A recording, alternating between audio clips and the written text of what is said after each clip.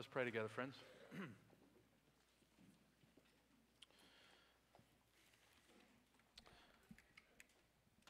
Father, I pray now that the words of my mouth and the meditation of my heart would be acceptable in your sight, O Lord God, our rock and our Redeemer. Help us now as we gaze upon the beauty of your being in the pages of your word, that the Holy Spirit would illuminate our minds and come and warm our hearts, increase our affections for the Lord Jesus. And we pray this in his good name. Amen. Amen. Well, this is the second sermon in this little Advent series that we're doing. Brother Deuce will preach next week on the 17th, so you're in for a real treat. My wife and I are actually getting away for a few days by ourselves, so praise God. When it's with your kids, it's an outing. When it's just you and your spouse, it's a vacation. So we plan on doing a lot of exciting things like sleeping. But hope to be tuning in from a distance. I'll be back for Christmas Eve as we look at Galatians 4, and then we're going to look at the second Advent in Revelation 22 on the 31st, Lord willing. Today, we're in this famous passage called the Magnificat, which comes from this word magnify, in Latin, the Magnificat. It's the first of about 4 nativity songs during the Advent season as Luke opens up his gospel. And this song is really rich, isn't it? Some amazing theology that is poured into this particular song, and we appreciate that because we like lyrically rich songs at Imago Dei. We try to avoid the more fluffy songs that Mike Bird says goes like this. Jesus, Jesus, you're terrific. For you, I'd swim the Pacific. Yeah, baby, yeah, yeah. That was a line from Dr. Bird. Only they're not that deep. But a lot of those are floating around today. And a lot of Christmas songs are really filled with awesome theology. But you also have some that are kind of lullaby sounding and, very sentimental and so on. But this is a great song for us to consider for its truth and its depth. And I would say if you're in this room this morning and you're not a Christian, we're really glad that you're here. Hope you come back. This is a good text for you to consider as well, because as one writer says, this is Mary on the Christian life. She really hits some really important themes for what it means to live out the Christian faith. Now, I would also add, if you're a teenager in the room, this is especially significant for you, because Mary is, believe it or not, a teenager. You can follow Jesus, love Jesus at a young age, students. You don't have to wait. And so if you're looking for role models, and God knows our kids need some, you should prefer Mary to Miley, okay? A better model for you to consider as you think about what it means to glorify God with your life. Teenagers struggle with the same heart questions, really, that all of us struggle with. Questions like, does anyone care about me? Does anyone see me? Will anything satisfy me? Mary answers all those in this one song. She knows God sees her and cares for her. She has found already at a young age that only God will satisfy her soul. She is caught up with the beauty and majesty of God as a teenager. Now, you say, what about me? I'm a senior saint. Well, we are really glad you're here as well. And we've got something for you too. Her name is Elizabeth. Elizabeth, Luke opens up his book by talking about this lady who is, I love how the ESV puts it, advanced in years. She was advanced in years. And she's this senior saint who was old and barren, and God in his grace visited her, and she is now pregnant. And Mary has been told by the angel about Elizabeth, and so she makes haste to go meet with her. And Elizabeth has this great ministry of encouraging this younger believer. Which is a great example as well for those who are older. So there's something for everybody here this morning.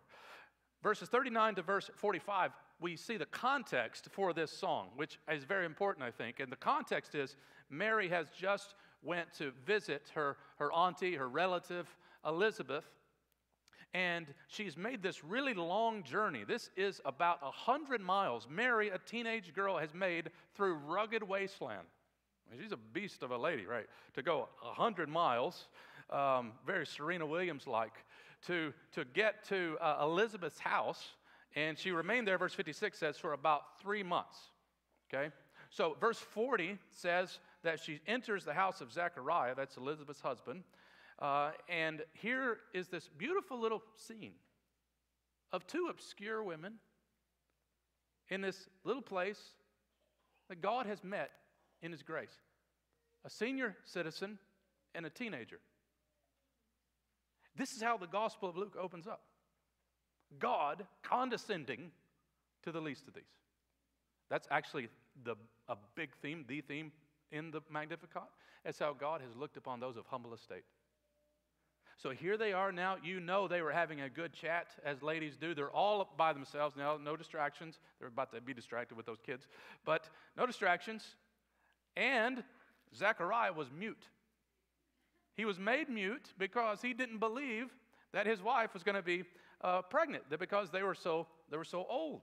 And so now Elizabeth, as someone said, has two blessings: a mute husband and a baby.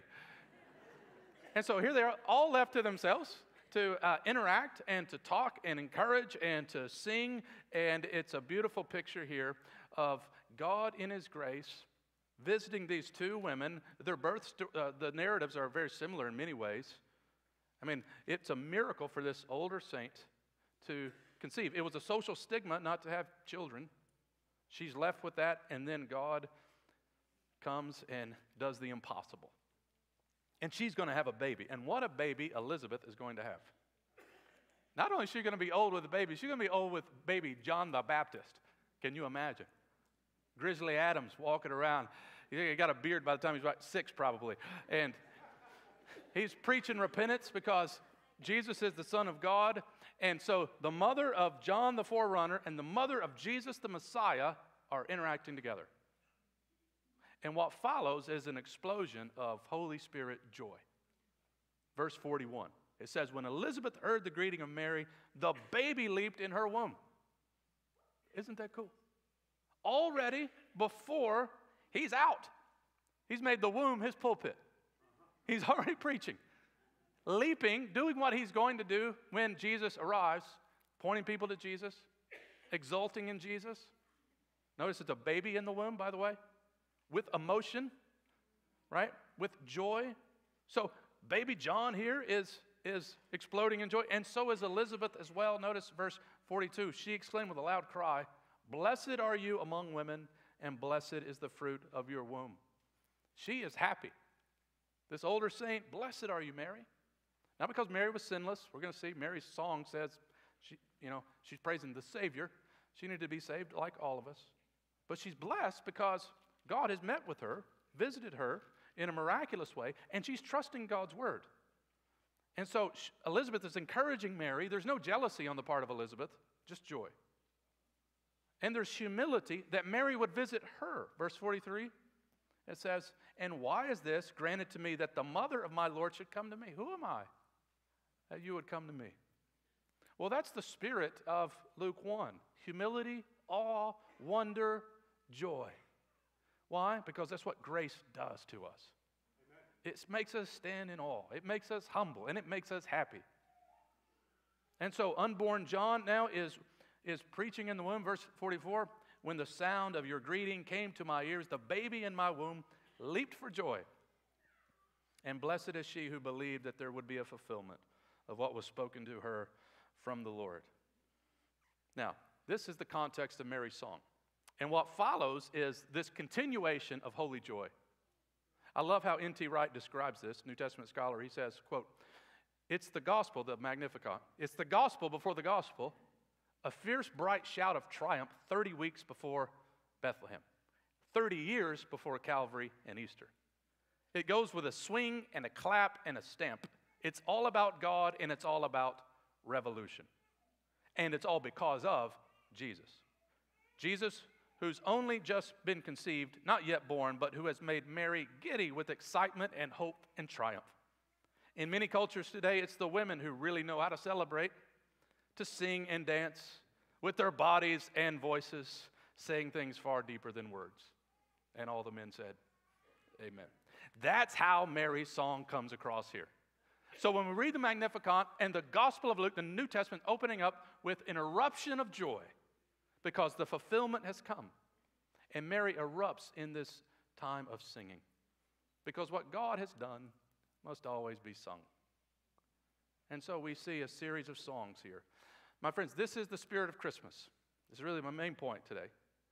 And that is the Christmas spirit is this spirit of worship. You often hear this a lot, don't you? Like, are you in the Christmas spirit yet? What does that mean? Have you decorated yet? Have you watched Christmas Vacation yet? Have you had the eggnog yet? No, the Christmas spirit is a spirit of worship. Amen. Because if you miss Jesus at Christmas, you've really missed it. It's like having a birthday party without the birthday boy being present. Christmas is all about the exaltation of what God has done for us in Christ and all that he has for us in Christ. And so we can learn a lot from Mary's worship here, the Christmas spirit, you might say. There are three aspects of her worship that I think are worthy of our consideration and emulation. First of all, we see here soul-satisfying worship. Secondly, we see Bible-saturated worship. And thirdly, we see God-centered worship. Soul-satisfying. Notice how it begins in verse 46. My soul magnifies the Lord, and my spirit rejoices in God, my Savior. It's wholehearted worship on the part of Mary. She's worshiping with all that she is. Now, question, what would make you celebrate from the depths of your being today? Without inhibition. What kind of news would it take for you to celebrate? And people say, man, what happened to them? Perhaps someone said, you don't have any debt anymore. The cancer's gone. The cancer's gone from your friend, your family. What kind of good news would make you rejoice? Because good news makes us rejoice, right? You hear good news, you want to call somebody, you might dance a bit, you might weep for joy. You might write a song like Mary, but you're going to do something. The good news of the gospel should cause us to soar in worship. Our soul magnifies God. Many echoes here of the Psalms, I think. Psalm 108:1, I will sing and make melody with all my being. Psalm 103:1, bless the Lord, O my soul, and all that is within me. Bless his holy name. Ephesians 5:19, I love how Paul puts it. He says, the Spirit comes and fills us, and we can then make melody to the Lord with our hearts. A very encouraging verse for those who have no musical ability and can't sing. You can make melody to the Lord with your heart. And that's what God is looking for. I one time tried to play music. I tried to sing. I actually tried to sing in corporate worship one time. Emphasis on one time. I think I just wanted a guitar because all the ladies like guys with guitars. And Imago Day is proof of that. Like, I told my son the other day, I said, man, you want to get the ladies like you need to learn to play guitar. I was like, have you ever seen Donnie Hollis? You explain that. How that girl married him. It's called a guitar, man, okay? And A-Rod and Manny, it all applies here. So I was trying, it didn't work though, and I had no skills. So I think that's also important. I played one time in a worship service. I did 3 songs in a little Baptist church, and I sat down beside my mother who was there, who was full of encouragement, and she put her arm around me and she said, you did your best, honey. You did your best. Last time I sang in public. But I can make melody to the Lord with my heart. And so can you. It's all inclusive here. Notice it's personal. She's singing to her Savior. I rejoice in God, my Savior. I hope you can say that. You found the Savior. Rejoice in the Savior. And it's directed toward God, isn't it? I magnify the Lord. Magnify. Make large. Now, you can't make God bigger. But her view of God, her praise to God, is magnified. Right. She's praising him for his greatness. This also echoes many of the Psalms, I think. Psalm 34:3. Oh, come and magnify the Lord with me. Yeah. Let us exalt his name together. Kimberly and I claimed that as our verse before we got married. When I proposed to her, I said, will you come and magnify the Lord with me in marriage? She said, yes. I said, amen. That made me happy. We got that verse carved in our ring, Psalm 34:3. Come and because that's what life's about, magnifying the Lord. Then I lost the ring in the ocean, had to get a replacement. But anyway, we're still trying to do it though, because this is what life is about, magnifying him. And here's the secret in Mary's song that I think is very important. You notice the parallelism, magnifying and rejoicing, they go together. Joy and giving God glory. When you minimize God, you minimize joy. When you maximize God, you maximize joy. Most people don't believe that. They think if I can just minimize God, not have anything to do with God, then I can really have my fun. I can really have joy. No, you don't. It doesn't work that way. Some of the best news in all the world is your quest for joy and happiness and God's command to glorify Him are not at odds. They are together. Because as Piper put it so well, God is glorified in us when we're satisfied in Him. And so make much of God, and when you make much of God with your life, you will find joy. Because they go together. And that's why you see it all through the Psalms, don't you, about joy and praise. They go together. So it's soul-satisfying worship. Secondly, it's Bible-saturated worship. One of the most impressive things about this song is how many allusions to the Scriptures that Mary alludes to. And you can point to a number of passages, and it'll be tedious to try to show you all of them, but it's just saturated with the Bible. And it's led some to say, there's no way Mary could write this. She's a teenager. Oh, yeah, she could. She had been taught the Bible in the synagogue with her family, and she would teach her sons. And James and John, by the way, would drop many of these same sort of ideas in their own teaching. Oh, Mary, at a young age, had immersed herself in the Scriptures, and you teenagers need to do the same. The most obvious allusion in this song to a text, I think, is 1 Samuel 2 to Hannah. Mary could have been actually thinking about this song, meditating on this song, while she was writing it. We have a lovely little chart there as an expression of my love for you. As you see the similarities in these songs, and they're more than just those four, but Hannah's story, very similar to Mary's story. She couldn't conceive, she did conceive, and she burst out into praise. Right? It was God visiting her in a very important stage in redemptive history, and as a result, she praised God. She exulted in God. The song also, I think, alludes to Psalm 113, where God lifts the needy from the ash heap. He gives the barren woman a home, and God comes and He visits the humble. I'm sure Mary loved the women of the Bible. I'm sure she loved the stories of Sarah and Deborah and Hannah and Ruth and Abigail. And she loved all of it. There are allusions here to Genesis, Deuteronomy, 1st, 2nd Samuel, Job, Psalms, Isaiah, Ezekiel, Micah, Habakkuk, and Zephaniah, all in one song. And there are probably more than that. Now, I think that's very important today because a lot of people don't think kids can learn the Bible or theology. I'm like, please. If they can order from Starbucks, they can study the Bible, okay? Like, let's stop dumbing down things for kids, students, and let's teach them. If they can do chemistry, they can read Luke. So who are we fooling here, right? I tell the students that every year at youth camp, hey, I'm going to treat you like a young adult. And you need to get a Bible and come on and study with the rest of us. Like, it's time to grow up.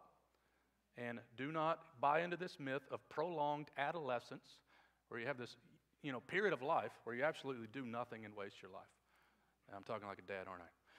But Mary here, and you see it throughout the Bible, the disciples were young, teenagers. Like, if you're a student, learn here. Don't waste your teenage years. You don't know how long you're going to live anyway. Like, start following Jesus now. Be a leader now. Like, why are you going to wait? Do you think there is something better? There's not. Because you're made for God. You're wasting your time and your life. Mary here, the gospel story begins with this teenage peasant girl who is immersed in the Bible. And she writes a song because she loves God. It's a beautiful picture. And I pray that all of our guys and gals, would follow her lead. But we shouldn't just make this a teenage exhortation, should we? All of us need to immerse ourselves in the Scriptures. Paul makes this connection in Colossians 3 when he says, as the Word dwells in us richly, we sing songs. So if there's no song in our heart, perhaps we've not been meditating on the Word. Because worship is a response to God's revelation of Himself. When you see Him, praise Him. So it's Bible-saturated worship. Thirdly, finally, it's God-centered worship. This song has a particular object, namely God. It's not hard to see. You just notice how many times she uses this personal pronoun. He has. This is what God has done. So her focus here is on who God is what he's done and what he will do. If you want to summarize it with 2 A's, it's about God's attributes and God's actions. Who he is and what he's done. Now, this is very important as well, because the way we fight self-absorption and anxiety is by turning our attention away from our circumstances to the being and nature and glory of God. I would remind you here that Mary has a lot to worry about. Like giving birth to Jesus, that's a big deal. She's traveling 100 miles, and what's she doing? She's not inward. She's not crushed. We don't find her anxious. What do we find her doing? We find her worshiping. Why? Because her attention, her gaze, is away from self to the greatness of God. Yes. The antidote to worry is worship. The antidote to getting our attention off ourselves is to think about who God is and what he's done. And that's what she's doing here. And so let's notice just a few attributes. God is mighty. Verse 49. She thinks about this for a moment. He who is mighty has done great things for me. God has been mighty throughout the centuries. He's displayed this might in a number of ways. And here in Mary's case, he's displaying his might by powerfully bringing forth a virgin birth. This is a reminder to us that the Christmas story shouldn't lull us to sleep. It should awaken us to the power of God, the almightiness of God, the godness of God. We should not despair in our trials. Look at this God. Look what he's doing. Look what he can do. It's very dangerous for us to lose our awe of God. Very dangerous for us to lose our awe of his might. He has power over the mighty ones on the earth. Notice verse 51 and 2. He's shown strength with his arm. He has scattered the proud in the thoughts of their hearts. He has brought down the mighty from their thrones. So there's a contrast of God's might and the mighty of the earth. Yep. And it's not a contest. He's brought down the mighty because he is almighty. I love Zephaniah 3:17. The Lord God is in your midst, a mighty one who will save. He will rejoice over you with gladness. He will quiet you by his love. He will exult over you with loud singing. This mighty God has come to save us. And Zephaniah says he loves us. He's singing over us. What a thought that this mighty God has done that. This God is holy. Verse 49, she says here, for he who is mighty has done great things for me, and holy is his name. God's name refers to his essence, to his character, and his character, his essence is holiness. God is in a category by himself. And when Jesus his birth is foretold by the angels say, he will be called holy, the Son of God. That's who he is. But gratefully, the Lord is also merciful, isn't he? Verse 50, his mercy is for those who fear him. Right. Verse 54 as well, he has helped Israel, his servant Israel, in remembrance of his mercy. That is his chesed, his loyal love, his faithful love, his never-failing love. What a God. So she thinks about his attributes. We should do the same. She now thinks about his actions. And here's the dominant action, I think, that's going through the Magnificat, and it's this. God lifts the humble, and he humbles the proud. Yeah. He lifts the humble. Notice verse 49. She says, he who is mighty has done great things for me. This is the summary of Mary's reflection on God's actions. He's done great things for me. We could all say that, couldn't we? He has done great things for me. This is the message of Christmas. It's not good advice to improve your life a little bit. It's good news. Amen. Of what God has done in his grace. He has done great things for us. And Mary says, it's not just me. Notice verse 50. For all who fear him, from generation to generation, she is foreseeing that God is going to continue to do great things for his people. And the activity that we find here being emphasized is God lifting up the humble, those who fear him, and God humbling the proud, those who think they don't need him. And this is a theme that's going to run right through the Gospel of Luke. Luke has a particular interest in how God, in Christ, has a concern for the marginalized, the weak, the oppressed, the tax collector. He will use that axiom over and over in Luke, that those who exalt themselves will be humbled. Those who humble themselves will be exalted. You're going to see it throughout the Gospel of Luke if you were to read through it. So we should notice then God lifting the humble, verses 46 to 49. This is Mary's own testimony, and then she turns it to everybody who fear him. It's their testimony as well, that God lifts the humble. It's not hard to see in the birth narrative God doing this. I mean, who's Mary? She's from a nowhere place. She's a nobody, basically, we would say today. And yet God visits her. And Christ does not come in a limo, does he? Big parade? No, he's born in a feeding trough to a teenage peasant girl. God lifts the humble. Yeah. You see the testimony of everyone in verse 50 when she turns it and says, for everybody who fears him. So listen, if you want grace, what do? You get low. You humble yourself. You fear God. You revere God. You're in awe of God. And God will lift you. I love what Augustine said. He says, for those who want to learn God's ways, humility is the first thing, the second thing, and the third thing. You want to learn God's ways? Want to grow in grace?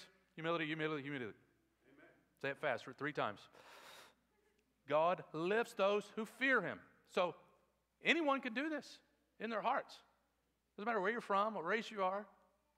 What matters is you bow down before him. He's lifting them. Notice verse 52b. He says, he has exalted those of humble estate. And one of the ways you know if you are a humble individual is that you're a hungry individual. Notice what she adds here in this parallelism. He has filled the hungry with good things. The humble are the hungry. That is, they go to God to be satisfied. But the rich, she says, he has turned away empty. That is, the calloused rich. Those who don't think they need God. They're self-satisfied.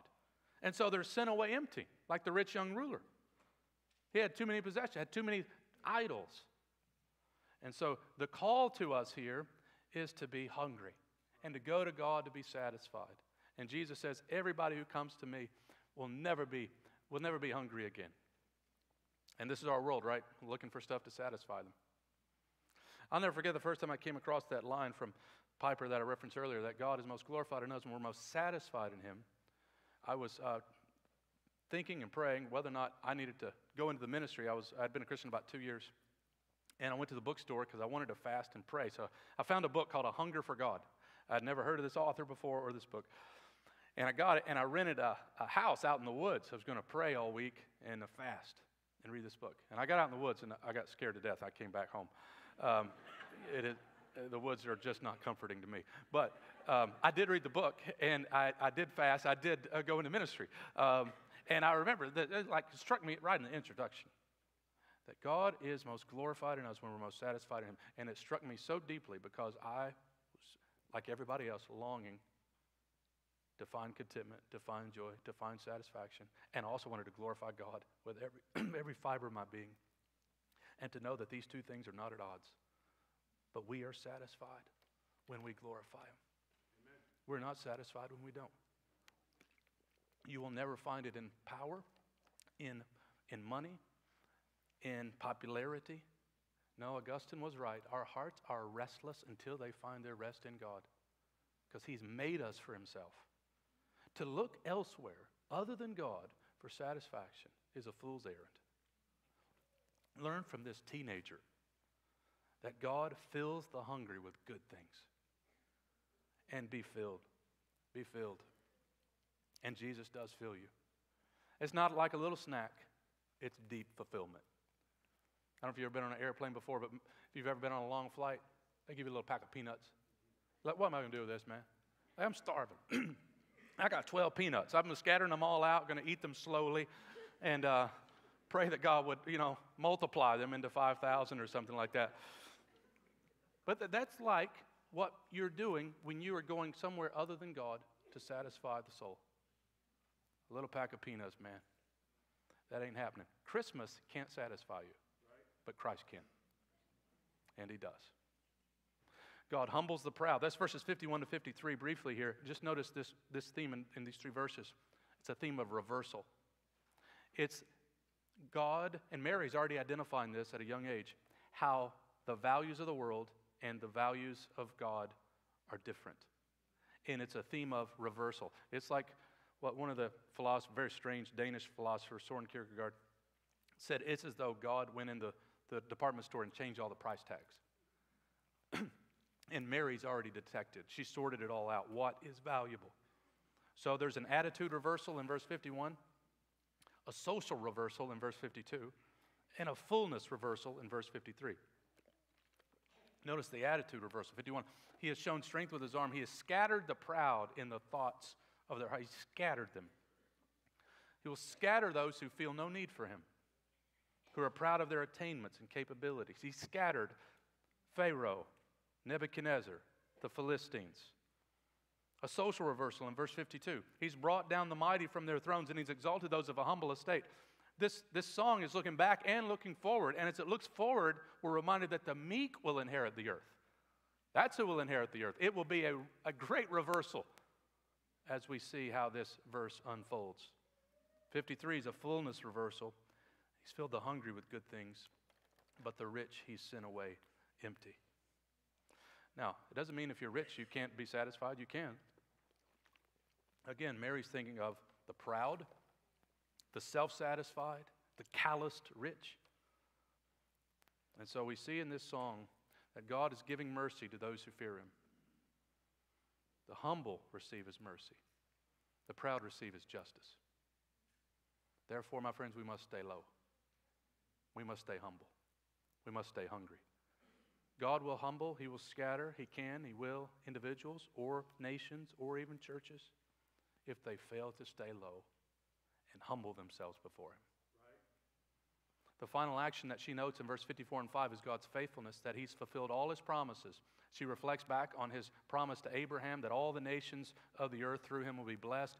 And we know that Jesus is the great offspring, and through him we are blessed. We are grafted into Abraham's family by faith. Mary's story didn't start with her. It's been echoing from Eden, Genesis 3, that we're waiting on one who will come from the seed of woman who will crush the enemy's head. We've been waiting on one, Isaiah 7:14, the young virgin who will give birth to a son. And the Christmas story reminds us that God is faithful.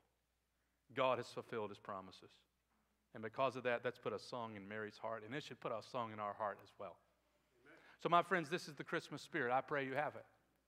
One in which you long to magnify the Lord, which you rejoice in God, your Savior. That you experience soul-satisfying worship. That as you read the Scriptures, you can experience Bible-saturated worship. And as you reflect on the attitudes, the attributes, and the actions of God, you would have God-centered worship. That's what I pray would reverberate through your Christmas season, and indeed to the rest of your life. And the good news is we can all have this for Christmas. Yeah. I love what Spurgeon says, the Spurge. He concludes his sermon on the Magnificat like this. He says, so then, to conclude, here is something for every child of God to do. You can all magnify the Lord, and you may all rejoice in him. You cannot all preach. If you could, who would be there to hear you? If all were preachers, where would be the hearers? But you can all praise God. If there is any brother or sister here who has only one talent, let not such a one say, I cannot do anything. You can magnify the Lord. To be happy in him is to praise him. The mere fact of our being happy in the Lord makes music in his ears. Are you happy in the Lord? If you are one of his children, you can be happy in him. So get out of those doleful dumps. Cast out that spirit of murmuring and complaint which so often possesses you. Pray the Lord to help you shake off your natural tendency to look on the dark side of everything and say, no, I must not do that. After all, I'm not on the road to hell. I'm on the way to heaven. Amen. And this world is the waiting room to heaven. So my soul shall magnify the Lord, and my spirit shall rejoice in God, my Savior. Amen.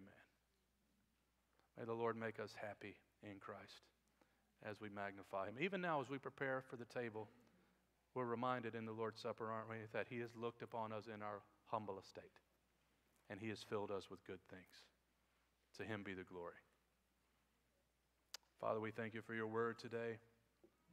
I pray you would find us a people who are happy in you, glorying in your character, in your work.